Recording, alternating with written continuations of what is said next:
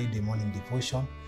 It is a new day, another opportunity that we meet as we continue to meditate about the Word of God and also to hear from Him. We thank God for the gift of life and also of good health.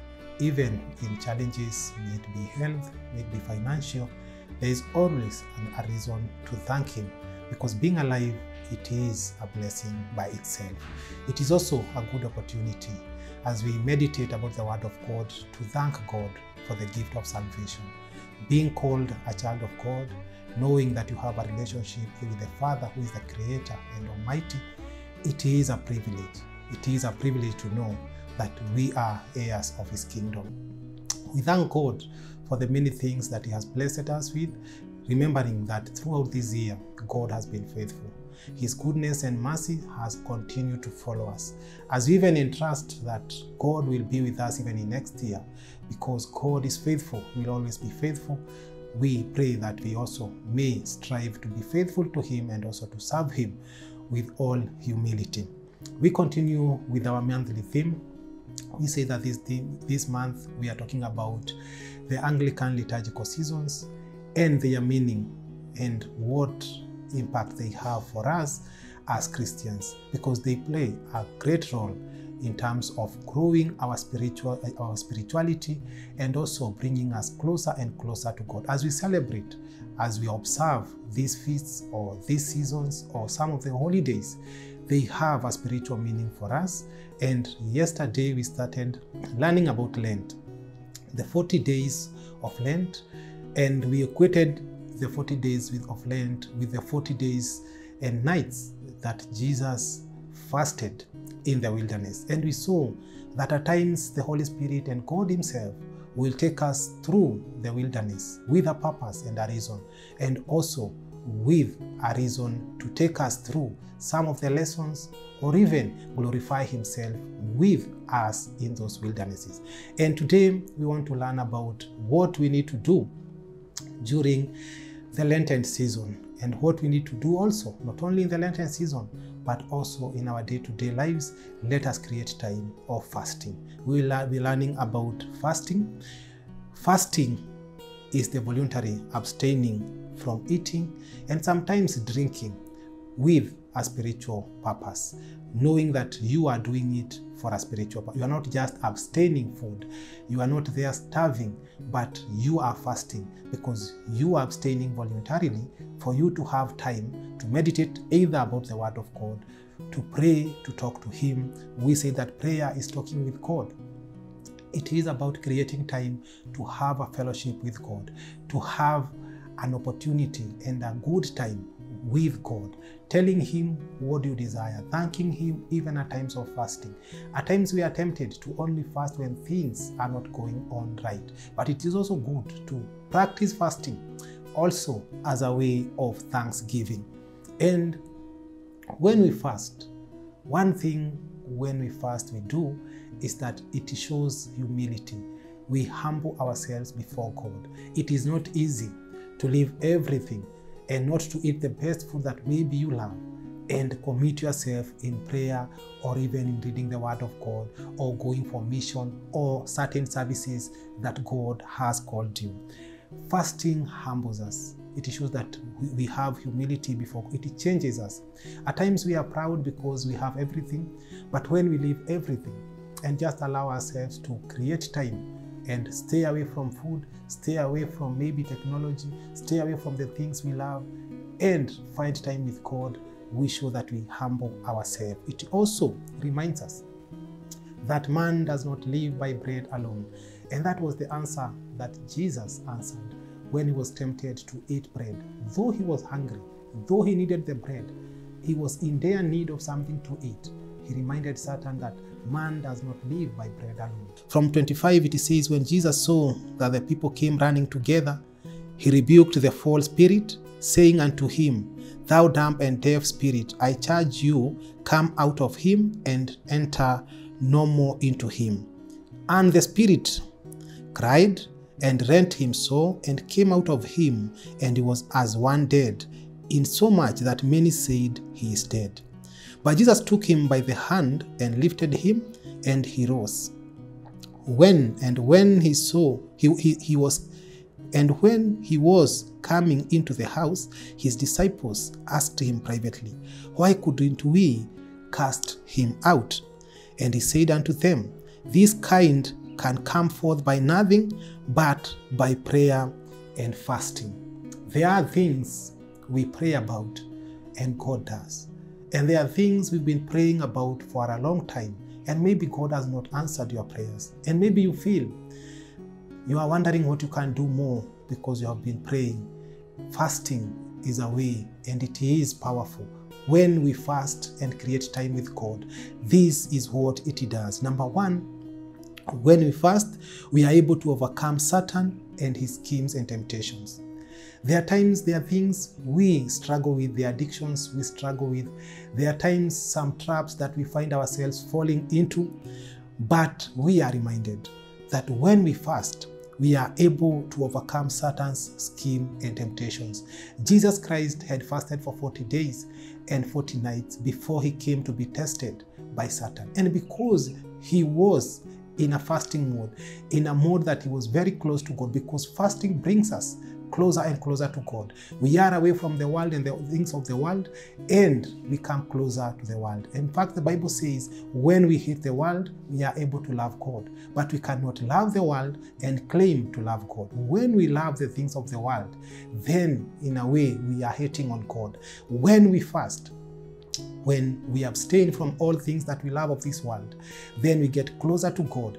At that time, we are able to overcome the temptations. We are able to overcome the schemes of the evil one. We are able even to drive Satan away. The Bible says after he had overcome the temptations, Satan left him. At times, Satan looks at our lives, especially our spiritual life, how we live as Christians, and he finds that maybe we even create an opportunity for him to continue tormenting us. But when we fast, when we get closer to God, the nearer we come to God, the far Satan leaves us, because they cannot be together. If we allow ourselves to fast with a purpose to come closer to God, then we are able to overcome the schemes of Satan and the temptations of Satan. And as Mark 9:21 has also reminded us, there are things that can only be driven out through prayer and fasting. That thing that you have been struggling with, let us also practice fasting. At that time of fasting, remember those things. Ask God to come and intervene. May he come and bring a breakthrough to the things that you are feeling that for long you have been struggling with them. Are you in a season of temptation? Are you in a season of struggling with something? Fast. The answer is fast and pray. Fast and pray, because God will hear your prayers, because God will see the humility of fasting, because God will mind about your affairs and the issues you are facing, and he will come. And because it is powerful to fast, then in faith, believe that God will do it for you.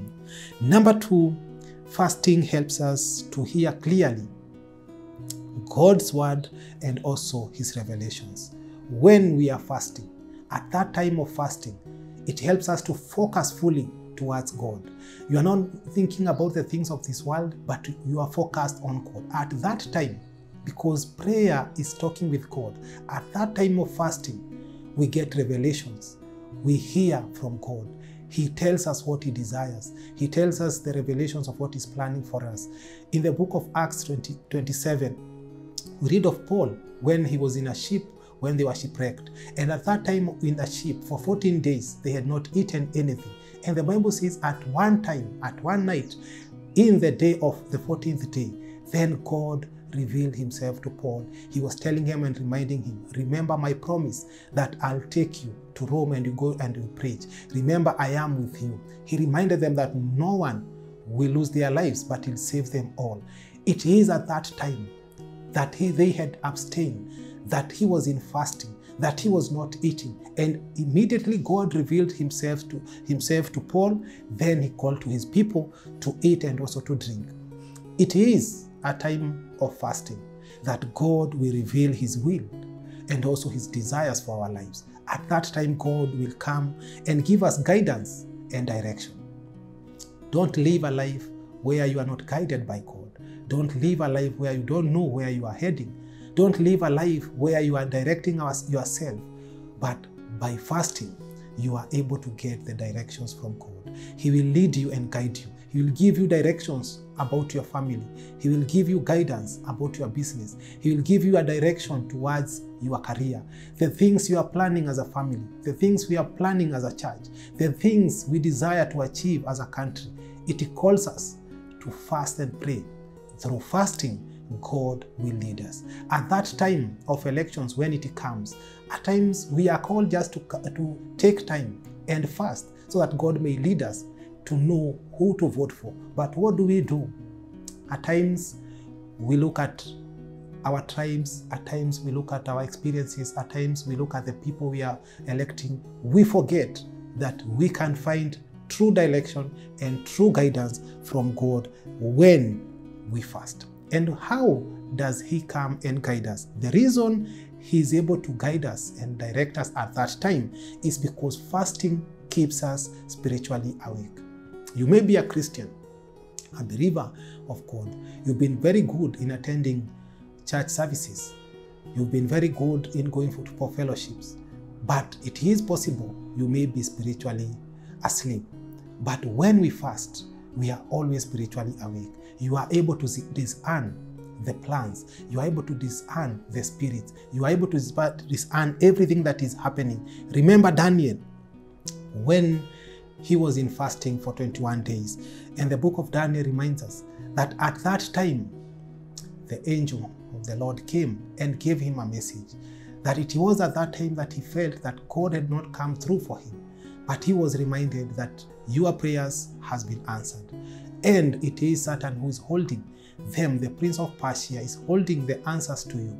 But because of prayer and fasting, continue praying, continue interceding, and you will receive your answer.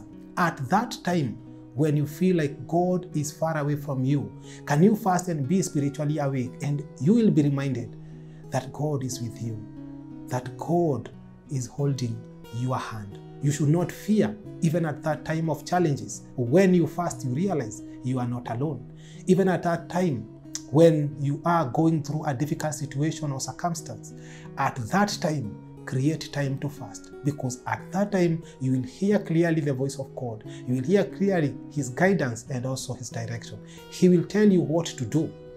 He will tell you where to head. Let us as Christians not just fast when we have the Lenten season, but knowing its importance and its meaning. Through fasting, we can practice it. You can do it for 14 days. You can do it for 40 days. You can do it for a day. You can do it for a week. But let us build up a culture where we fast. Fasting, going, seeking God, humbling ourselves, seeking His guidance. Even at this time, we are almost at the end of this year. We don't know about 2024. We don't know what holds for us, what the year holds for us. But through fasting, God can guide us. God can reveal to us what He expects of us in the coming year, what He expects us to do in the next year, where He's leading us as a church, the things He has planned for us. God is able to reveal the things He has planned for us because He loves us, because we are His children, because He is our Father. And because of those who love Him, He'll guide them. Let us be guided.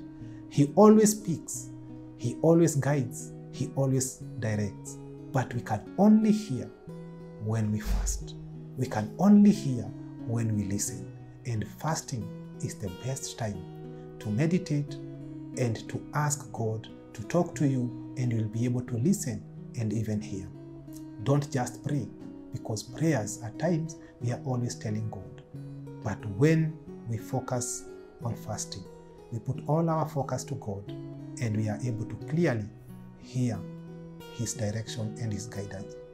We are able to overcome all the schemes of the evil one and also the temptations, and through fasting, Satan will be able to leave us, and we'll be able to live a life we have overcome both the world and the things that they come with the world. In the name of God the Father, Son, and the Holy Spirit.